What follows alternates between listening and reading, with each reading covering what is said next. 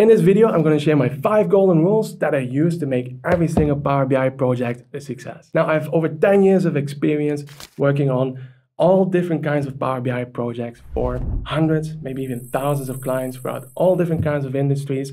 And these 5 rules my team and I use on every single project. All right, so let's dive in with the first one. Every single report, before you even build it, you should really understand well the problem. All right.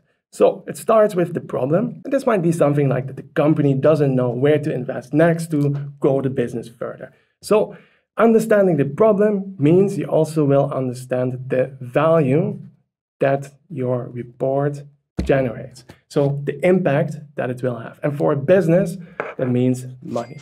How is your report helping to drive revenue up or cost down or free up time? So we have to know the problem and the value before even developing the report. I did a poll recently on LinkedIn where I asked how many of your reports within your organization are actively used. And 50% answered that most of their reports, that is 50% or more, were unused or they didn't know, which is probably even worse. So you want to know even before you start building if your report is really solving a big problem and is going to have an impact, if it really generates value for the business, not that it's going to end up with a big pile of unused reports. And also for yourself, for your own career growth, you want to solve big problems with your report. All right, so that gives you basically the why. Why should your report exist?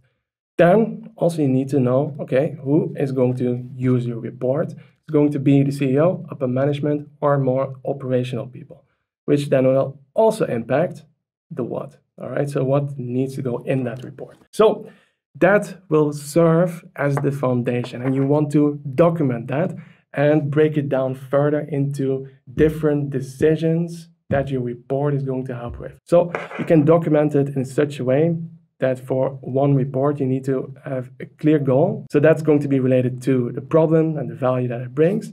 And then what decisions need to be made in support of that goal. So we have decision 1, let's say, decision 2, and decision 3. And by setting up such a document, you can create clarity, which serves throughout the whole report development process, also with your communication with the stakeholders. And that is my next point. All right, so we get to engaging the stakeholders. All right, so let's say we have you, the Power BI developer. Now, let me draw you. Okay, now I'm going to assume that you look something like this. All right, and you have Power BI knowledge. You have the technical knowledge. All right, so let me draw over here the Power BI icon.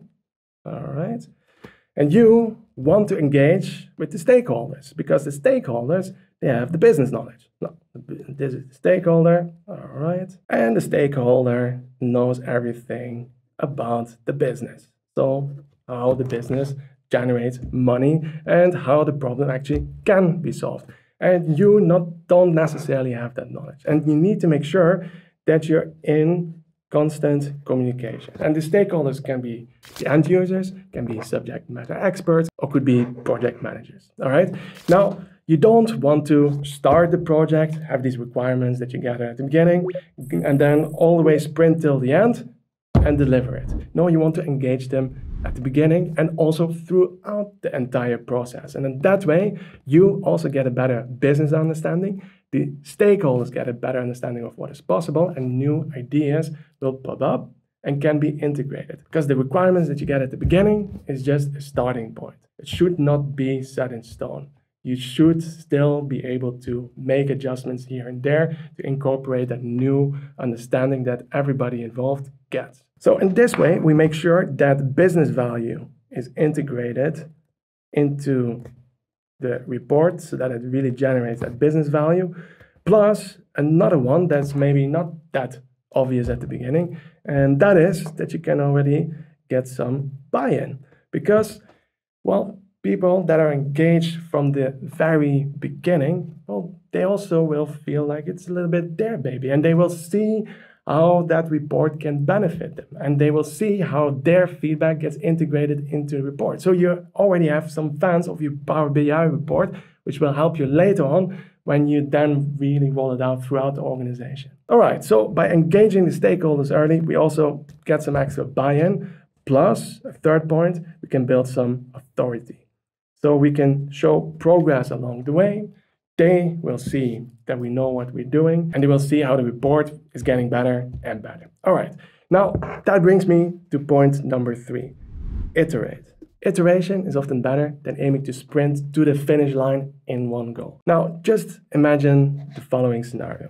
So let's say we are at the beginning, all right, and you defined all of the requirements, right? So you figured out what the problem is, what the value is, what impact your report basically is going to have. And you think that the report should look like this, let's say like a triangle, all right? Now, what you want to have in an ideal case is that you could go from that starting point where there's nothing to that ending point that you envisioned in one straight line, just like this. That's often not the reality, unless you're very lucky and there are no obstacles along the way. But usually it's more like this, that there are some obstacles that you have to overcome. All right, so it's not as efficient as it might look like at the beginning. Now, with iteration, you go at it a little bit differently. So you start here at the beginning, and then instead of working, let's say, for 4 weeks on trying to get it perfect, so like as in that first approach over here, you do the following. You first make a prototype where you just have part of that final solution. So maybe you only build that part of the report. Well, let me just draw that over here. And then you talk with the stakeholders again, and you make the next part of the report, just like this. And you might decide actually, oh, instead of building that triangle that you envisioned at the beginning, it's probably better to maybe make it like this. And after talking to the stakeholders a little bit more, you make another iteration where you think, oh, actually, I want to have this over here. So you keep on making small incremental changes and you iterate. So you keep on going just like this, another iteration. Every single time you add something to the report to then end up with a diamond. So at the beginning, you thought it needed to look like a triangle, but in the end, you decided together with the stakeholders that with that new information that came up along the way, with that better understanding that the stakeholders got, as well as what you got from the business, you figured that diamond actually is much better than that envisioned triangle that you were thinking of at the beginning. All right, so in this way, you build your report through iteration instead of aiming for perfection in one go. All right, and that process is often actually quicker than trying to do it in one go, plus it leads to a better result. All right, so iteration over perfection. Then, number 4, once your report is done, do not just send it to the users and that's it. Instead of that, promote your report. So that brings me to point 4. Now here you want everybody that should be using your report to hear about your report and why they should be using it.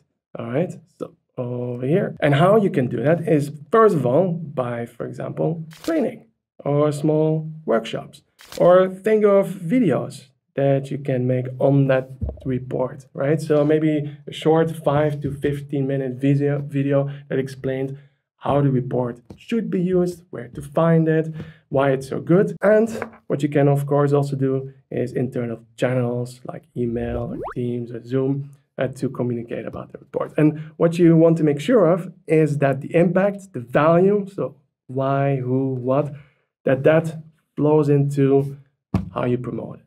All right.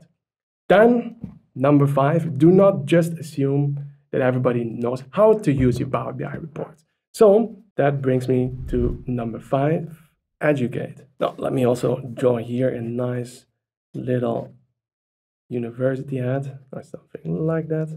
So this will make sure that people actually know how to use your report and get to the insights that they need to see to make better business decisions. All right? Don't take that for granted. Everybody within an organization might know how to use Excel, but Power BI in many organizations is new and not everybody knows how to use it. And some functionalities are quite specific to Power BI. Think of buttons that you set up with bookmarks, or how drill through works or drill down.